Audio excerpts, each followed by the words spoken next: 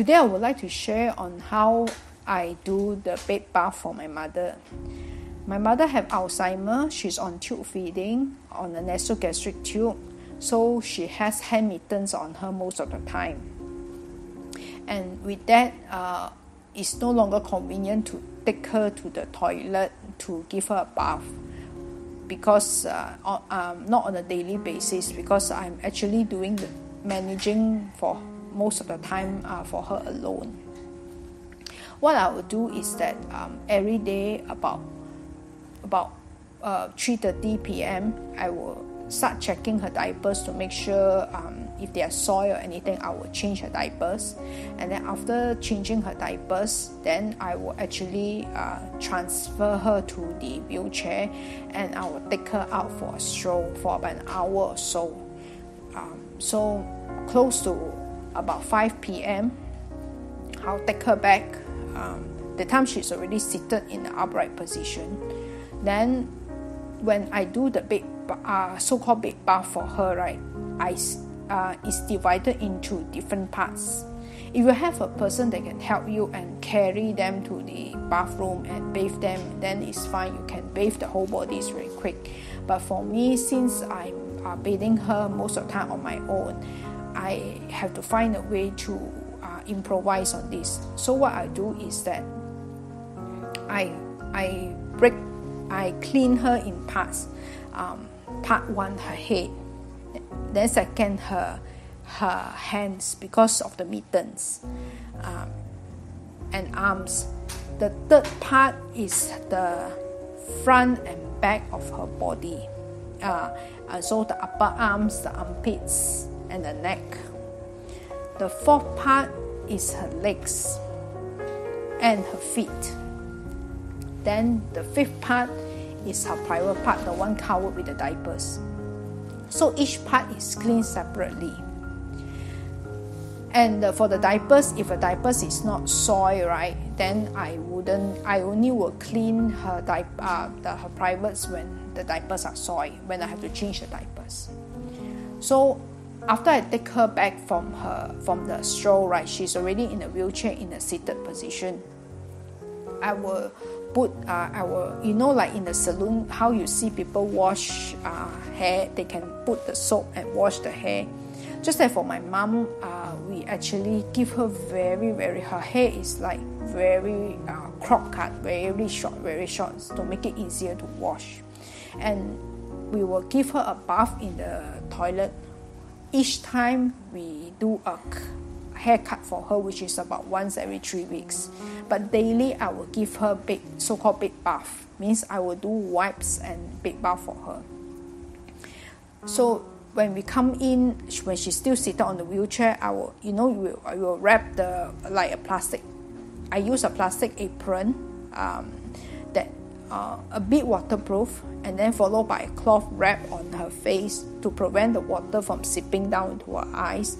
And then I have a cloth that is soaked in the soap water. I use 2-in-1 baby soap for the shampoo and also for the body. And then I have 2 pails of clean water with also a cloth. So I will wash her hair. I will wet her hair with the cloth that I soak in the soapy water. This one is all using the soapy water. I actually take using the shower. In the shower, we can adjust the heater, right? So the water is warm, and then I put a bit on a small container, and then I actually soak the cloth, and then I will wet her hair with it.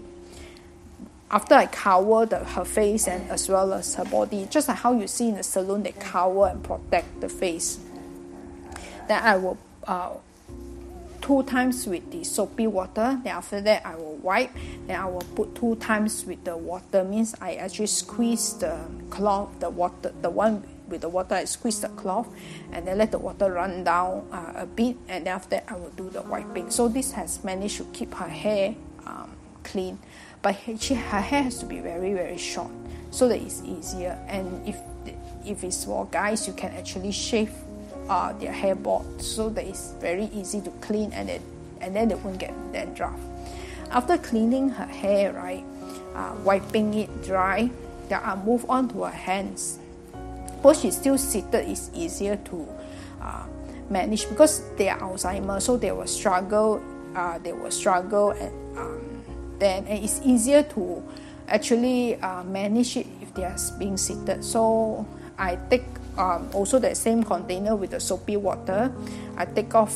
I line with the same apron and the cloth that I use to wash her hair, lying on her lap, and then I take out her mitten, and then after that I wash with the soapy water. After washing with soapy water, I actually wash with the clean water. And then after washing, I wipe her hand dry and then put back the mitten for both her hands. So after her head and her hands is settled, right, now it comes to her neck, her upper arms, and the front part of her body. So that one I will get her to, because we can't really wipe and take off their clothes if, let's say, they are on a wheelchair. So what I do is that I have a gate belt on her, right. I will actually tighten her. I will put in use the gate belt, and then I lift her back to a seated position at the edge of her bed, and then from there take off her clothes, the top part, and lying a bit on the waist so that the water doesn't trickle down into her diapers and And after that, I will start wiping her upper body, the back and the front, the chest area, the front, the armpits, the neck, so upper arms. I will start wiping with the cloth using the soapy water. So after wiping twice, I go through. I find that the water has to be a bit soapy, because it will help. It will clean better. And also, of course, it will trickle down. The water will trickle down. So I will put a plastic. Before I carry her and put her to the bed, I already have a plastic layer lining on the bed itself already. So after I wash with the soapy water, then wipe off the soap, then I will rinse twice with cloth using from the pail of clean water. I have two pails, because when you wash and you rinse, right, there will be one pail, the water is more dirty, and then you can squeeze the cloth dry and transfer to a cleaner pail. So what I do is I will do that, and then after that there will be two, like the water will be, I will squeeze a bit like it's a bit wet, the water. Then after that I will rinse again with the two pails of water. Then after that, dry her a bit, then squeeze again. So we do the wipe. Then after that is being done, I will wipe her dry, apply powder on her back and her front, baby powder, put on her clothes, and then let her lie down. Then when she lies down, right, then the next thing I will clean is her legs, because I already have that plastic sheet. So I will make when she lie down, her legs, I put it in like a bend her knees upwards. Then from there, I will actually use the cloth, the wet cloth, the soapy one, to actually wipe with soapy water twice. After wiping, then use a dryer cloth to dry it, and after I'll use a clean water to rinse off the soap twice. So the cloth is that it's soaked in water, it's wet, but it's not dripping wet. It's just like when you squeeze, like you wipe, it's wet. You wet the surface, it's cleaner. Because previously, if you just do a dry wipe, right, what happens is that they're gonna call when they sweat and all this, it's not going to clean properly. So you'll find that there's a lot of flakes of skin that will come off. Like their skin seems to be very dry. That one can indicate that the cleaning is not done properly. So after I actually start using the wet cloth, right, I wipe then also 2 times with the wet cloth. Means you go through after the soap, then you wipe it dry because the legs is wet, so you wipe it a bit dry, then you use the cloth which is soaked in the water, and then you go through the legs again, and then I rinse twice with the water. Then after that, I will wash her feet also with water. Her feet, what I take is I take a small container, put in some water, and then warm water, and then I put her feet and then I rinse with the water. So like you have to carry her feet, and she's lying on the bed on the plastic sheet, so you have to be very careful and mindful, because sometimes they kick at the thing, the other leg will kick, and then the water will spill and then they wet the bed.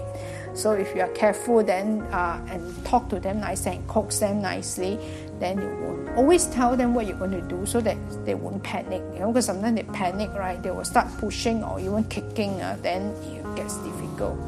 So after that, I dry her up. I will put on socks for her, because to make sure her feet are not cold. Then put on pants.